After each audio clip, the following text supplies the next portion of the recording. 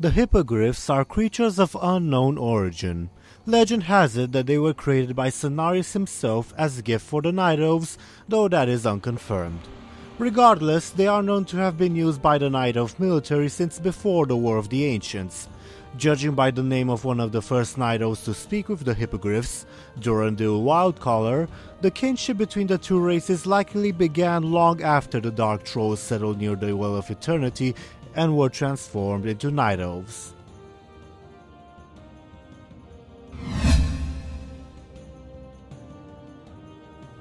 Hippogryphs are highly intelligent, loyal creatures, and are known to also understand speech.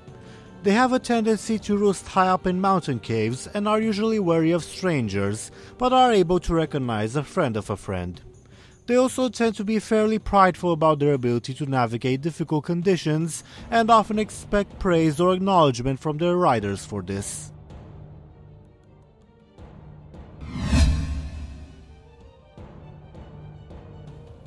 Hippogryphs are mostly used in the Sentinel army as transport for messengers or to bear archers, and are known for the almost empathic way in which they can respond to their riders. The Night Elves developed a code system in order to communicate with them in battle, which consists of specific taps on the Hippogryph's neck, though, notably, they are also capable of understanding and responding to code sounds.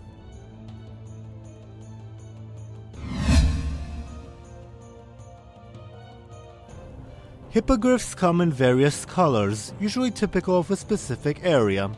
The green variant, typically used by the Night Elves, is usually found in Ashenvale and, to a lesser extent, in Ajara. Fearless hippogryphs tend to be either dark blue or purple pink, while Howling Fjord and some Ajara ones tend to be white and brown. The Argent Crusade often makes use of this latter type of hippogryph, being perhaps their most commonly used mount in Northrend, which is incidentally also sometimes haunted by the Tonka for their down feathers, which have many uses. Notably, the High of Silver Covenant is known to make use of almost entirely white hippogryphs.